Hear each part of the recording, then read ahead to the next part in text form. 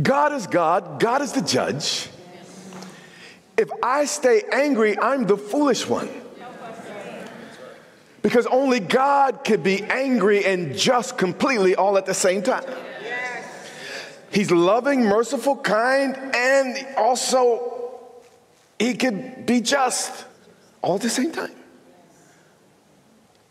But when humans, that's the whole thing. I'm not built to handle the type of anger that people might try or life might try to put on me. And God's like, you're right, I didn't build you for that. So let me be God, you be man. Okay.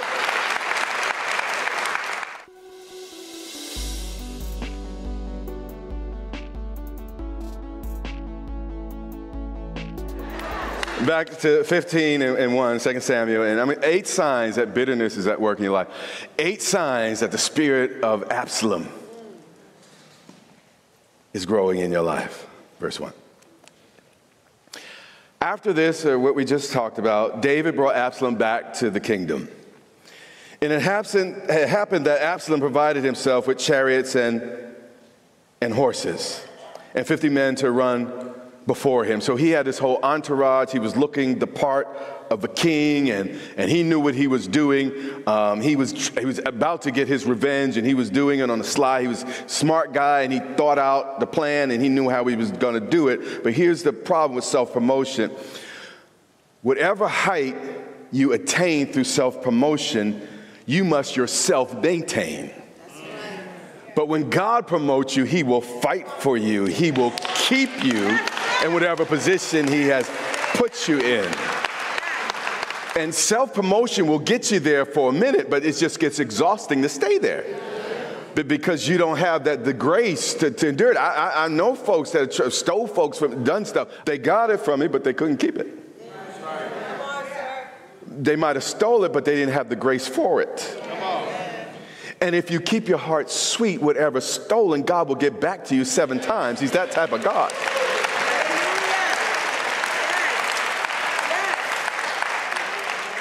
We're talking about the 8 signs of bitterness. Sign number 1, we just saw it. Bitterness is deceptive. It always makes you feel justified taking matters in your own hands without looking to God. So when you're bitter, it's just like anger. Anger almost feels like prophetic. I mean, you're so right until it's amazing, like 2 hours later, it's like, ooh. But in the moment, you feel so right. And he had so much bitterness in his heart, he felt he had a right to steal the kingdom from his daddy. Now, Absalom would rise early. So Absalom, he had a strong work ethic. But so does the devil. How many of y'all know that? You see, in every person, there's a little bit of good. And in every good person, there's a little bit of bad. Which brings us to point number 2. Bitter people still have admirable qualities. Meaning you could be functioning in the church. You could be singing in the worship team. God might use you despite you. Hear what I'm saying? But just because there's some good things about you doesn't mean that you don't have a problem in this area of your life. And Absalom would stand by the gate, which was the place where decisions were made. This is where all the leaders of the cities would gather. And he liked to, he kind of positioned himself to be around the powerful. Point number 3, the Absaloms of this world are good with hiding who they really are and positioning themselves with people more powerful than themselves. So bitter people often, it's kind of parasitic. They look for that larger figure so they can also poison them. And in those gates, he was working the plan so he could steal the kingdom from his daddy. So it was whenever anyone who had a lawsuit, point number 4, bitter people target hurting people. So they gravitate toward the wounded and the abused. The disgruntled, I have found, I don't know how it's done, but the disgruntled just kind of have a way of finding each other. So pay attention to the types of friends you have. Yes. Because birds of a feather flock together. Yep. So it was whenever anyone who had a lawsuit came to the king for a decision, that Absalom would come and say, "What city are you from?" Bitter people on the surface seem to care. But underneath all they don't really care about you. They just care about getting even. You're merely a tool, a means to an end, to help them make whatever point their bitter heart wants to make. A woman on the rebound will do things she would never do any other time. A man on the rebound would be dumber. Okay.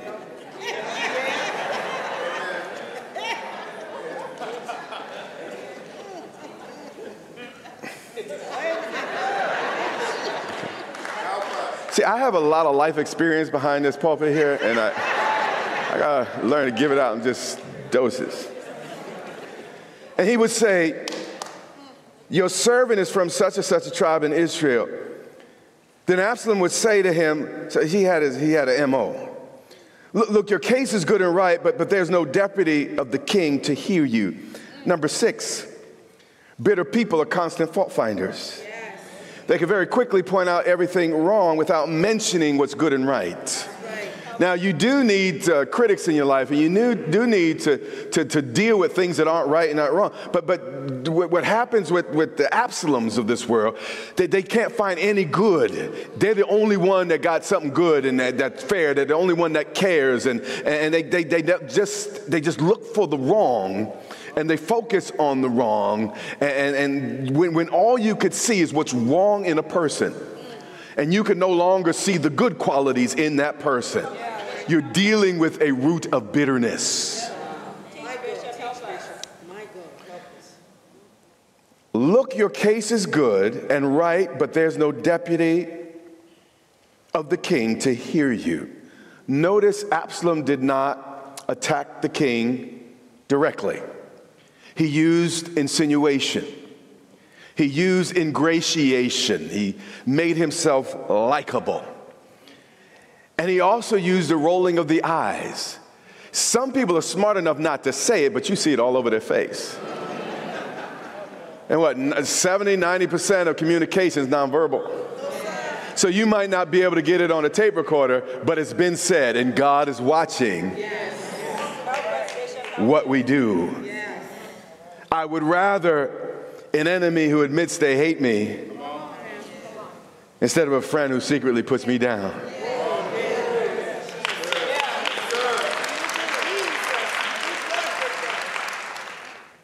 Moreover, Absalom would say in the gate, this is David's son, "Oh, that I were made judge in the land." Back to point number 1, self-promotion. "And anyone who has a suit or cause would come to me, and I would give him justice." And so it was whenever anyone came near to bow down to him, and he loved it, that he would put out his hand and take him and kiss him. Point number 7. The bitter often feel that they are the voice of reason, a man or woman of the people. And they think they're more caring. They think they're more in touch with the needs of others than the folks that God has set in place. So he would come and kiss the hand, and again, he's ingratiating himself. And if you come to me because I care, he didn't say David's a bad man, but it's implied. And everyone knew what was going on, and he wasn't just doing this with the people, he was doing it at the gate. Other leaders were watching. And he was gathering a crowd, and he was gathering a team and an assembly and a group of people that he could get in agreement so he can ultimately revolt against his father. In this manner, meaning this is what he did. He had, like I said earlier, he had a MO, a modus operandi. This is the way he operated. In this manner, Absalom acted toward all Israel who came to the king. Now, they were coming for the king. This guy was supposed to be representing the king, but he twisted it and made it about his advancement. Who came to the king for judgment. So watch this and we're done. So Absalom stole. He didn't just want to, he stole the hearts of the men of Israel. People went for it. People bought it. Absalom was strategic. Point number 8. Bitterness is a thief. Yes. Wow. Yes. Wow. Yes. Bitterness not only steals from you, or better, it doesn't only steal from others. The big point is it steals from you. Your innocence, your integrity. And Absalom was left, and next week we'll wrap this up, I believe. By his own strength, Absalom was going to take the kingdom from his father. By this time, David's a little bit older. David's not as strong as he used to be. But David was still God's man. David made mistakes. Help us, sir. Help us. But it was still God who appointed him. And he wasn't to be sat down or removed until God moved him. But Absalom allowed his bitterness to speak to him like a prophet. His bitterness spoke to him with such authority that he felt invincible. He was his hair and his youth and all this charisma and all that he had going for him. He used it and stole the hearts of Israel. If any daddy was brokenhearted, at this point, in fact, David wrote a psalm during this next period, and I'll bring that up perhaps next week, and we could see what was going on in his heart. David, it's one thing, someone you don't know, but the little one you had bouncing on your knee, and the little baby that you had the highest hopes for, and the one that looks like you, acts like you. Absalom stole the hearts of the men of Israel. But the reason he did it was because his heart got bitter. And I have watched men in marriages 40 years not deal with issues, and then that bitterness rise up. And all of a sudden, they're with a woman half their age. I've seen women, beautiful women, beautiful. But because of bitterness, they're 40 but look 60. Bitterness is setting yourself on fire and hoping the people around you die of the smoke.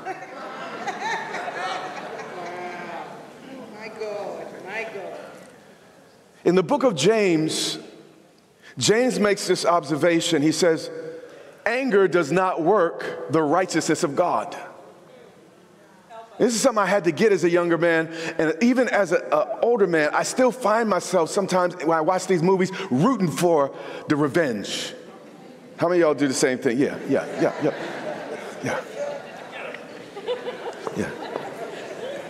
I felt my anger meant God ought to do something because I'm angry. But my anger doesn't work the righteousness. It don't make God do nothing. God is God. God is the judge. If I stay angry, I'm the foolish one. Because only God can be angry and just completely all at the same time. He's loving, merciful, kind, and also He could be just all at the same time. But when humans, that's the whole thing. I'm not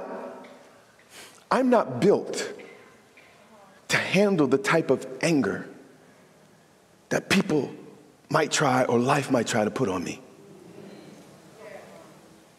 And God's like, you're right, I didn't build you for that.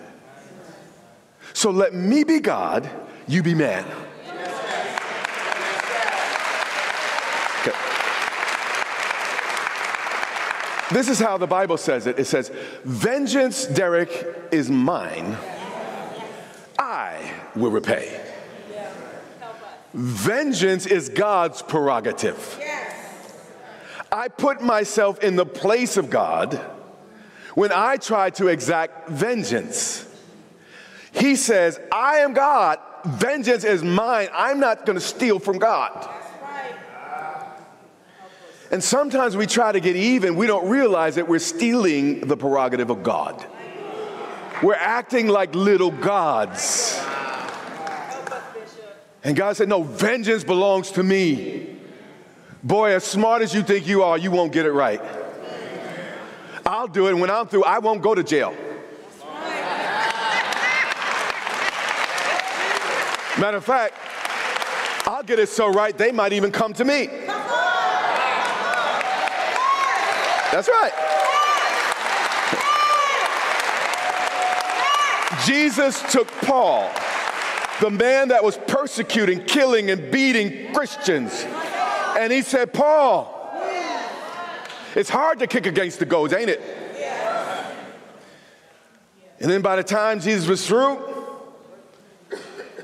Paul's on his knees talking about, Lord. Most of us would have prayed, God, kill him. He's killing Christians. We're justified in asking that, kill him. That's why I leave that to God. Because only God knew what he placed inside that man. And that man or woman you hate, God may not be through it yet. There may be something divine placed in him that only that person can do. And you gotta give it to God, give it to God, give it to God, give it to God, give it to God.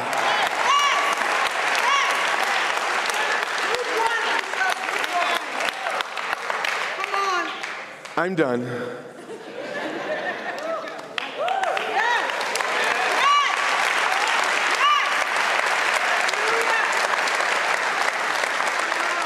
Jesus, the Garden of Gethsemane, he said, Father, can this cup pass from me? Pray 3 times. He's never been separated from the Father. All eternity, they were always one. So what was going to happen on the cross physically was going to be awful, but the worst part for Jesus was to be separated from the Father. He took God's wrath. He became sin. And the punishment that was supposed to be ours was laid on him. So he took it spiritually, emotionally, physically, in every possible way. And he said, Lord, hey, I ain't never done nothing like that before. See, I've sinned and come back, but he ain't never done that. It was the first. He didn't sin, you know what I mean, but he took it. Father, if it be your will, may this cup pass from me. God didn't say yes. So Jesus drank the cup of every bad thing ever done to us, every bad thing you've ever done. He drank the cup to its bitter dregs, and he took it for you and me.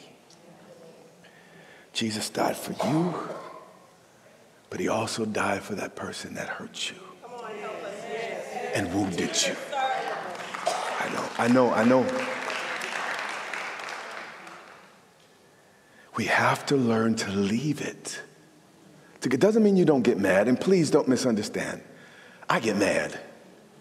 People do stuff, and I'll just have to pause in my office for a minute.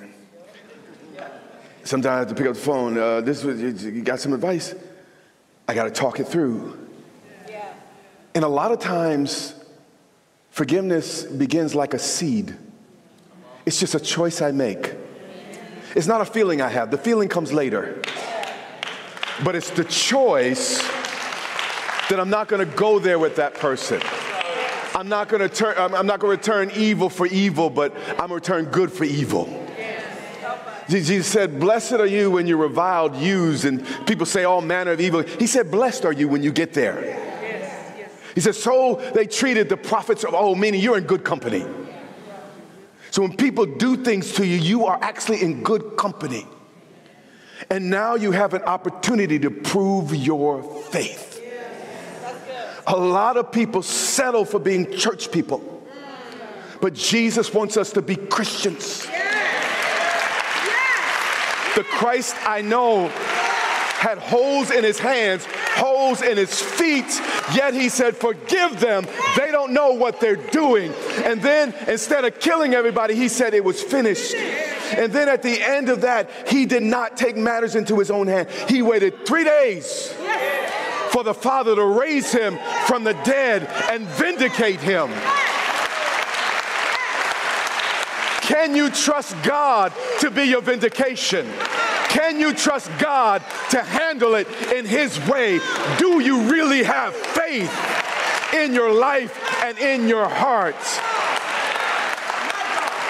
The end of the book of Galatians, the Galatian church had been fighting with Paul and criticizing him. And he gets to the end of it, he says, trouble me no more, for I bear in my body the marks of the Lord Jesus Christ. He didn't say, I'm an apostle. He didn't say that one day I'll be one of the most celebrated Christians that have ever lived. His authority were the marks of the Lord Jesus Christ, meaning he had holes in his hands, holes in his feet. He took the beating but kept loving. He took the criticism but kept speaking the truth. He took the rejection but he kept reaching out. Many of us have crosses that we wear around our necks, earrings. We do this even when we pray. But God's not looking for a bumper sticker or at your jewelry. He wants to see if you have holes in your hands, holes in your feet. Did you love somebody even when it hurt? You need to understand that Israel at that time is the church. What happened with Amnon and Tamar happened at church. This was the first family. David was a prophet. And in church, these awful things happened. Absalom rose up in the church against his daddy. And many of us are never going back to church because you had some church hurt. But Jesus is saying, I don't want you to be just a churchified person. I want you to be a Christ follower. I need you to learn about the holes in the hands and the holes in the feet. I want you to learn about loving imperfect people. The problem with church is people. Not Jesus. It's the people. Wherever you got people, you got trouble, you got problems, you got issues.